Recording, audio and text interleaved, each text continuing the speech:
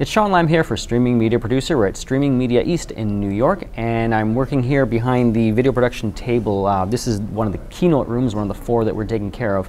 And at the center here of our production workflow is the new Roland V40 HD video switcher. It's an entry-level professional video switcher that has HDMI inputs. We're using it with 2 video cameras that are connected via HDMI. As well, we're also connecting a VGA input. This is coming from the 2 screens at the front, really the presenter's laptop. It's connecting to a VDA, a video distribution amplifier, and we're getting one of the VGA inputs in the back here. One of the really nice features of this video switcher is the fact you can mix both high definition HDMI video as well as analog VGA.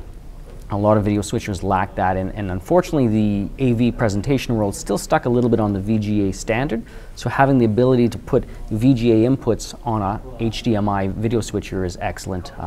It also has built-in video scalers on each input, which is really nice because sometimes especially off the VGA, the signal isn't the same size. So if we look on the screen here, I do have the ability in the menu to scale this up to fill the frame if it's a bit undersized as well. This is the multi-view monitor. It's coming straight out of the video switcher, and it's an HDMI output. It allows me to see the live feed, the program feed, as well as the preview with the green, and then any additional inputs that are available to me. And I just change the live up here by pressing the A bus program line, and I can change the B bus, which is the next video feed to be on call on deck, and then using the T bar I can also cut between them. The signal from here feeds out into a variety of different things, but the most important for the live webcast is the Teradek Cube. So this is taking an HD SDI input.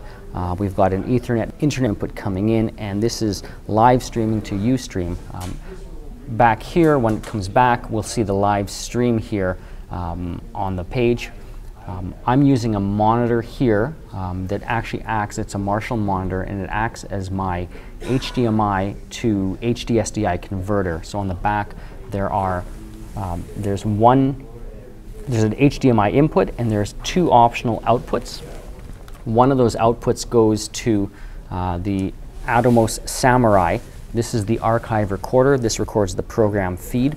So as I change the program on the video switcher, it comes into here, and we're recording that feed. The output goes into the Teradek, and that's the end of the chain that goes to Ustream at the end. One of the really important aspects of producing a live video switch is audio. Video is always important, and we always talk about that, but the audio I think often gets overlooked. And so we're using a soundboard here, a Mackie, that has a full-size VU meter on here, and this is really important because if we just take a feed off the soundboard, we don't have the ability to visually see the audio levels. The Samurai here has a very small VU meter. It's not really usable.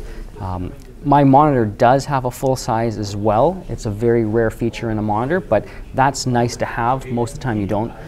This meter lines up very nicely with the one on the soundboard. So this gives me, this is a submix. So we take the mix off the soundboard that's for the room. I submix it for my feed, so I've got control. And that's kind of one of the keys to a successful webcast is control. Now, you don't need the latest and greatest of video cameras for live video webcasting, but what you do need is an uncompressed HDMI or HD SDI out. We're using 2 cameras here. These are both the Sony Z7U, and these have an HDMI output.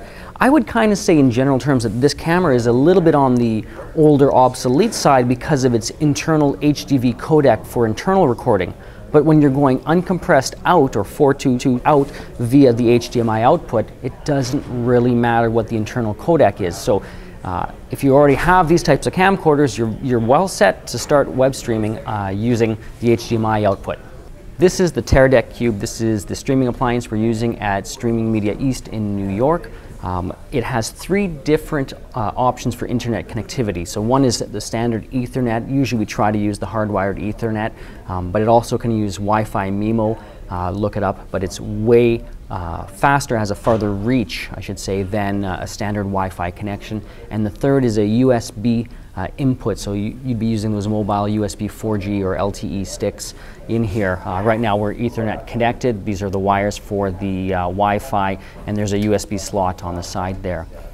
This simple little interface here, you can navigate using the joystick button here and the red stream button, but you can also on a laptop load up the TeraDeck software and control this device and even monitor your live feed directly on a laptop or a computer or even an iPad or an iPhone. So it's really neat in terms of those capabilities.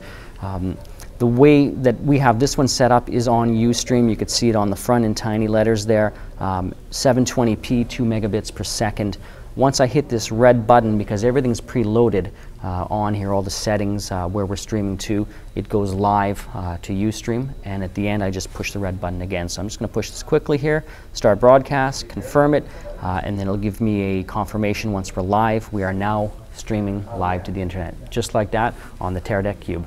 So thank you very much for watching. Hope you enjoyed it. This is a look behind the scenes at Streaming Media East.